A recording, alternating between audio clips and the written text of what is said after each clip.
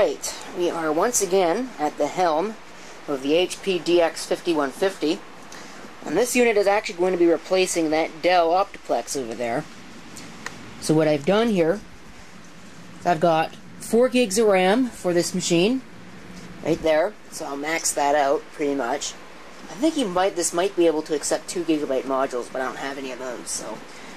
I've also pulled out a Serial ATA 80 gigabyte hard drive. I actually pulled it out of the Northern Micro Spirit down there because that thing can work with an IDE drive, although it was a real pain to get that to actually work with the IDE drive.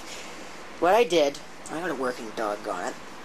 So, I had to pull this front panel off, get all of the screws out that I'm going to need, screw that in, we'll put the RAM in, then we'll go ahead and plug it up and fire it up. Alright, so there's the RAM in place. There's the hard drive. This thing's got an ATI, what is that? It's an IXP400. That would be the South Bridge. It's an SB400 chipset. 2 Serial ATA channels. You've got this. So presumably I could actually install an IDE drive in here if I were to put a dual device cable in place of this one. It probably still wouldn't work, because of course you gotta be mindful of the positioning of all these connections. This is only a single device cable. But anyway, so that's in place now. So I can put that down, and I can put this in place. Alright, it's in place, everything's in place. So I figure, well, I'd rather not have to move it around after I'm done. Before I'm done. So, we'll go ahead and let this thing fire up. If it will. I do remember it takes forever to post. Should already be set up. Unlike a Dell, it shouldn't complain about the size of system memory. It'll boot from the floppy.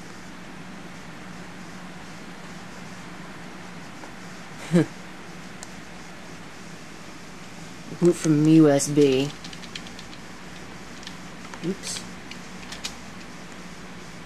And then it'll crash. Glorious. Oh boy, that's a wonderful sign. Now, it is booting from USB without the help of the floppy. At least it's trying. It's really slow.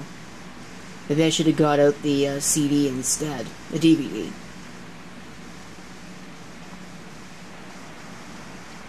Okay. So, get the right mouse first. Install now.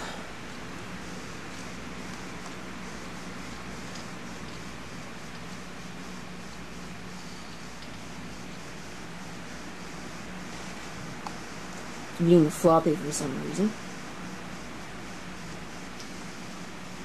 Windows 7 Professional, Service Pack 1, Custom Installation. We're going to delete this. Delete. Use all storage space. So, there we go. I always wondered why that hit 100%, but it actually does the copying when it's expanding the files. I always found that rather odd.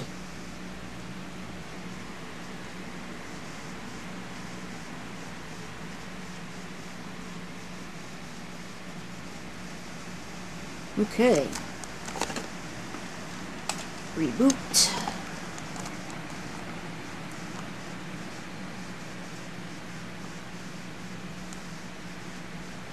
Takes forever to post. I did go over to the CD, which, as it turns out, actually wasn't that much faster.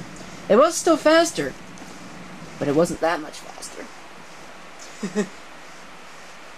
I wanted to boot from the hardboard hard drive.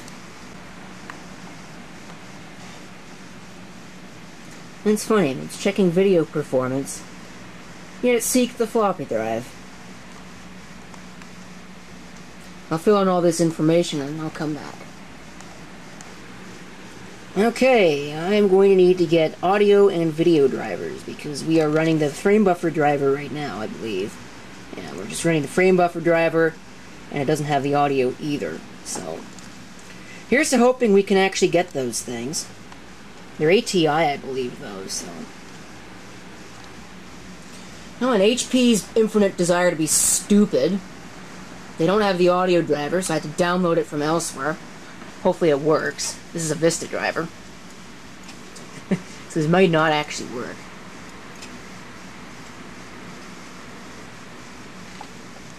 Probably complain that I'm not running Windows Vista. Although it doesn't seem to have done so. I hope this is 64-bit Windows. It should be. Yeah, it is. We'll take a look at that in a minute.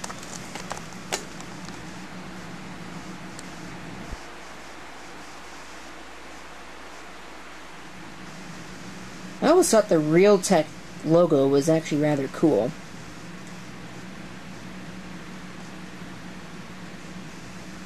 Okay.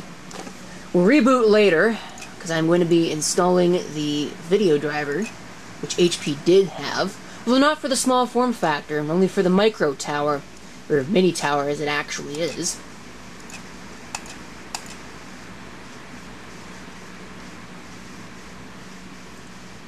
It's ATI Express 200 graphics. You do actually have audio now, Realtek AC97 audio. It's pretty cool. Video driver does not seem to have started to install. Oh, here we go. Oh, great. Yep, this isn't gonna work.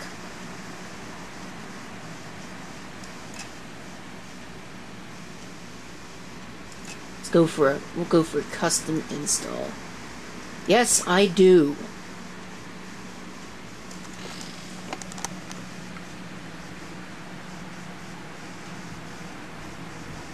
We'll see what this actually is.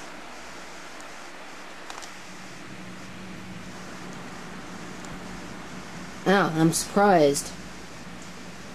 It actually is the driver. Usually these stupid things are just the Catalyst install manager, which is completely useless. So we'll install all that junk and then we'll have video at the end of it, hopefully.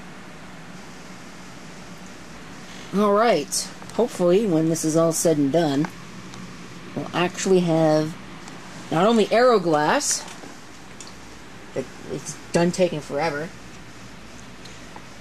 we'll have Aero Glass, and we'll be able to run the Windows Experience Index, and then that will pretty much... Oh, it is already running the Windows Experience Index, there we go. And then I'll install the programs.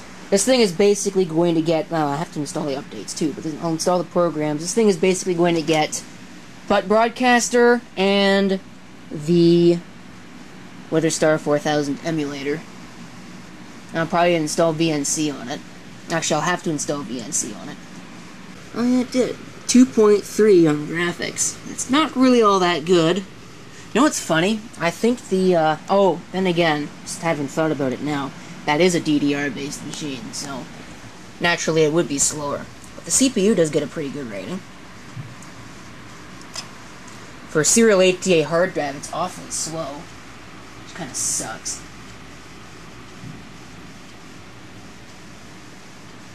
Anyway, alright, we are beginning the software installation process. Oops. I'll have to install .NET first.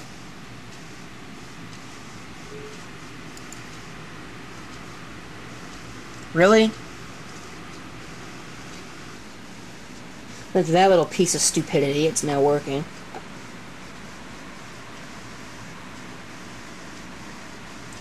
And taking forever. Apparently it's got to download all the files for all the operating systems. It can't figure out... Oh, wait a minute. This is running under Windows 7 64-bit. This is Microsoft we're talking about, by the way. their product. What the hell? No idea why that can't be done. That's actually kind of stupid. Okay, so that's done. I keep grabbing the wrong mouse. So now this shouldn't complain. And it better not ask me for my password again.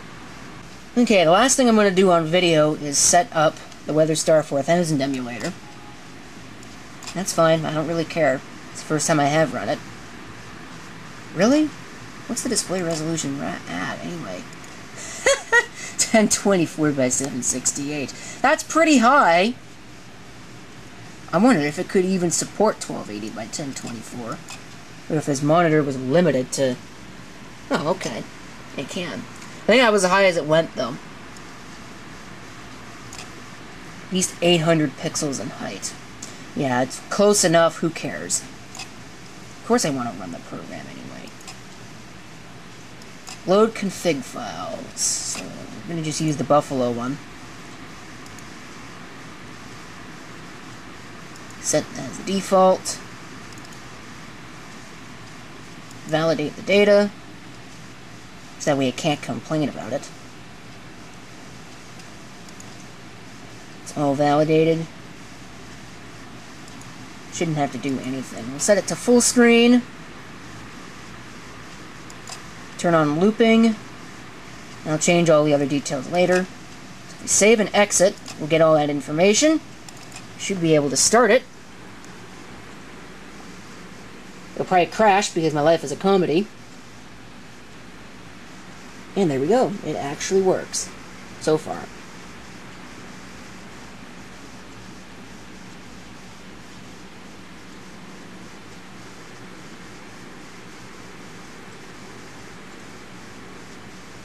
Here we go. Come on. Here we are. It actually does manage to work. Now the big question will be whether that works over VNC, because it did not on the previous system, and I imagine it probably won't here too. Oh noes, whatever are we going to do about that?